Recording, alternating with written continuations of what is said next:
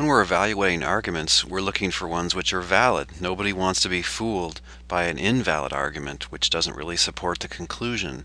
And yet we've seen that there are valid arguments which have false conclusions, and there are valid arguments which have false premises. So we want arguments to be valid, yes, but we want them to be more than valid. So consider this argument. All Americans love Coke. Second premise, all people are Americans. Conclusion, therefore all people love Coke. Now, is this argument valid or not? Yes, it is valid. It's indisputably valid, which is just to say if 1 and 2 were both true, then 3 would have to be true as well, right? There's just a logical connection between the premises together and the conclusion. If they were true, the conclusion would have to be true, and that's all it means to say that it's valid. But of course, we all know that it's false that all Americans love Coke. Some love Pepsi but not Coke. Some don't drink soda. It's false that all people are Americans. Some people are from China or France, for instance. And it's false that all people love Coke. You probably know somebody that doesn't love Coke. So even though we have falsehood all the way down here, we have a valid argument. Now the point isn't that there's anything wrong with validity. The point is that we want arguments which are also sound. And an argument is sound just in case it is valid and it has all true premises. So that's what a sound argument is. Now, of course, if it's valid and each premise is true, then of course the conclusion will be true as well.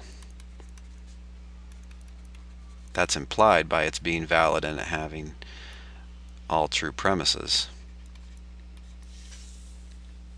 But you can't tell an argument is sound just by looking at the conclusion. Right? You can't tell whether it's sound or not just by looking at the conclusion. Here's an argument which has a true conclusion which isn't sound. Premise 1, the sky is blue. Premise 2, 2 plus 2 is 4. And the conclusion, France is in Europe.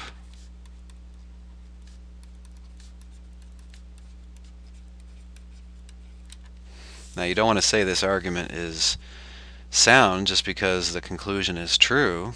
Of course, every statement here is true, isn't it? It's true the sky is blue, it's true that 2 plus 2 is 4, and it's true that France is in Europe. But that doesn't mean that the argument's unsound.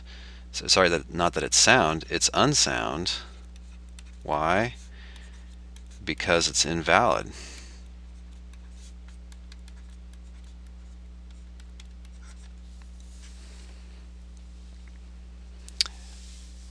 It could be that the sky is blue and that 2 plus 2 is 4, but France be somewhere else. So the conclusion doesn't follow from the premises here. Okay, but let's consider an example of an argument which is sound. So it is valid and has only true premises. Here's an argument like that. Premise 1, no diamonds are emeralds.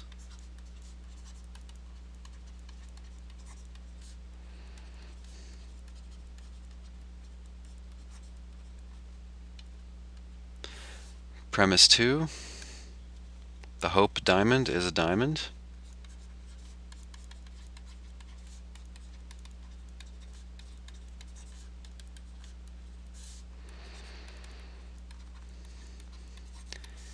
And the conclusion is the Hope diamond is not an emerald.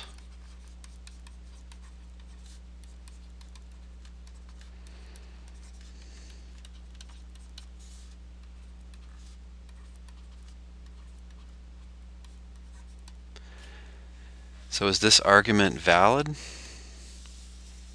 Well, when you look at it carefully, you see that it is valid. If no diamonds are emeralds and the Hope diamond is a diamond, then the Hope diamond is not an emerald because no diamonds are emeralds, right? So that is a valid argument. If 1 and 2 are true, then 3 has to be true. And of course, it's sound as well. because not only is it valid, but each premise is true. It's true that no diamonds are emeralds, and it's true that the Hope Diamond is a diamond. I believe that's the biggest diamond in the world. And because of that, the argument is sound. So it's valid, but it's more than valid. It has true premises as well. Here's another argument. Frank, let's use abbreviation here, is larger than Sam. Second premise, Sam is larger than Bob. And the conclusion, Frank is larger than Bob. So Frank's bigger than Sam, Sam's bigger than Bob, therefore Frank is bigger than Bob. And this is obviously a valid argument. And we can suppose that this is true as well. Suppose it's true that Frank is really bigger than Sam. Suppose it's true that Sam is really bigger than Bob. If those are both true, then the argument would be sound as well. Now, of course, whether those premises are true is going to depend on who we're using those names to refer to. When you stick with simple arguments, generally it's pretty obvious whether or not they're valid. It's not always obvious whether a simple argument is sound or not. Okay, so what is the definition of unsound? Well, we don't need a separate definition. An argument is unsound just in case it doesn't meet the conditions for soundness. So there's two ways that an argument can fail to be sound. First of all, it could be invalid.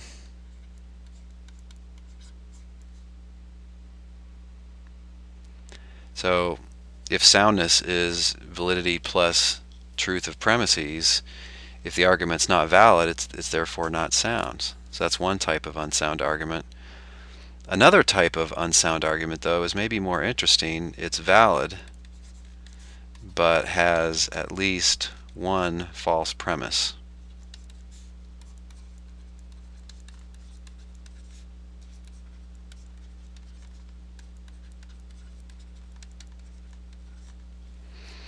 So there are valid arguments which are unsound, not because they're invalid, but because they have one or more false premises.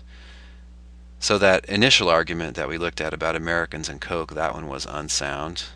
Here's one that's a little bit more subtle, perhaps. All women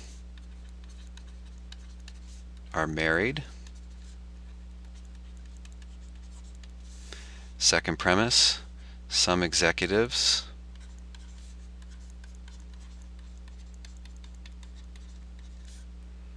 are not married.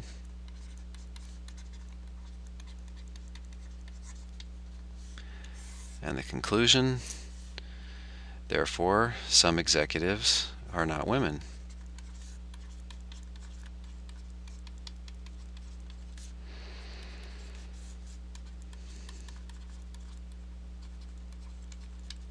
Now the conclusion here, notice true, but still this is not a good argument. But what is it exactly that's not good about this argument? Is it invalid? No, actually it is valid, isn't it? Because if each premise were true, then the conclusion would have to be true. If it were true that all women were married, if there were no bachelorettes, and it was true that some executives are not married, and of course it is true, then if those two are true, it would follow that some executives are not women. So this argument is valid. Its problem is not that it's invalid. It is valid. The problem, of course, is the first premise. So because the first premise is false, that makes the argument unsound. And you shouldn't be persuaded by this argument because it's not a sound argument. It relies on a false assumption. Okay, let's look at one more argument. Premise 1. If a basketball player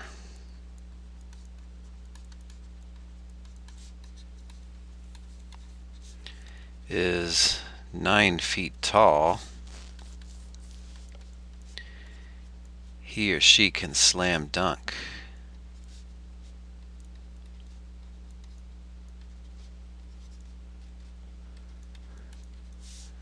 without jumping.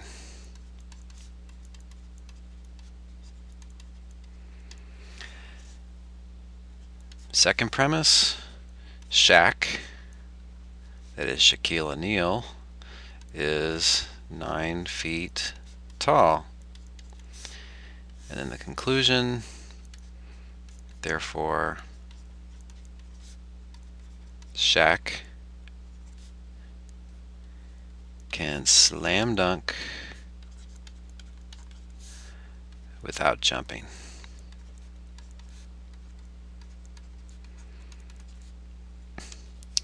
So is the argument valid or not? You tell me.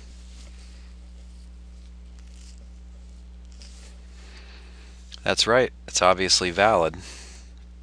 If each premise were true, then the conclusion would have to be true. But of course, if you know anything about Shaquille O'Neal, you will know that the argument is not sound because premise 2 is false. So because premise 2 is false, he's tall but he's not 9 feet tall, then it is unsound.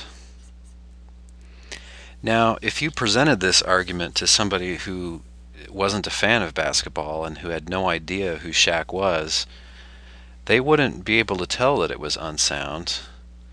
They would be able to tell it was valid if they understood the concept of validity. But if someone didn't know anything about basketball, they would not realize that this argument was unsound. But it would still be unsound, right? It's not just a matter of opinion that it's unsound. It's an objectively true thing that it's valid, and it's objectively true that premise 2 is false. Okay, so that's another example of an argument which is valid but not sound.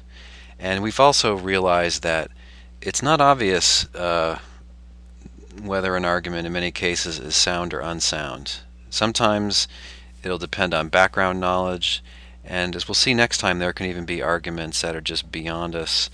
Only people with certain specialized abilities and qualifications can tell whether they're sound.